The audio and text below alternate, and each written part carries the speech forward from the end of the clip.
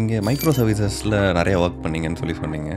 Micro சர்வீசஸ்னால் என்ன அப்படின்றத ஒரு சிம்பிள் டேர்ம்ஸில் எக்ஸ்பிளைன் பண்ணுறீங்களா? So மைக்ரோசர்வீசஸ் basically there are two design paradigms, monolith versus microservices. I mean, இதுதான் ரைட், இதுதான் ராங் அப்படின்னு என்றைக்குமே கிடையாது. இது எல்லாத்துலேயுமே ட்ரேட் ஆஃப்ஸ் தான்.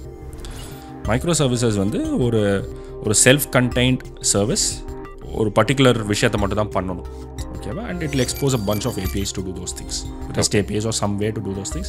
It will have its own managed database, data stores to do it. அவ்வளோதான். So microservices, again, whenever we talk about design paradigms, it's about trade-off. So microservices என்னன்னா ஒரு குறிப்பிட்ட விஷயம் தான் அது பண்ணும். அந்த சர்வீஸை வந்து எப்படி மற்றவங்க யூஸ் பண்ணுறதுங்கிறதுக்கு கிளியராக அது டிஃபைன் பண்ணிடும், interface R the APIs. And அதுக்குன்னு ஒரு டேட்டா பேஸ் ஒரு டேட்டா ஸ்டோர் இருக்கும். Okay, so it's easier for a small team to work on it without causing issue in some other parts of the system.